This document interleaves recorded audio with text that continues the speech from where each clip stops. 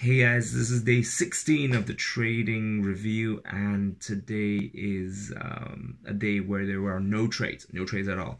No trades because there weren't any possible setups for me. Price did not touch any of our signal lines, whether it's buy or sell. So there are no trades, there are no opportunities. But what we've learned today, and what we've always learned throughout all these trades, is that we have to be patient during days without trades.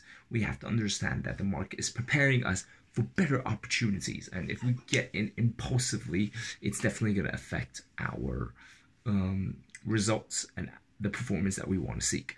We want to see consistent profitability at a compounded rate over time, and that's how we're going to get there. So make sure that we have to understand and always follow our trading strategy regardless of what happens. So this is what we're going to do. Peace out.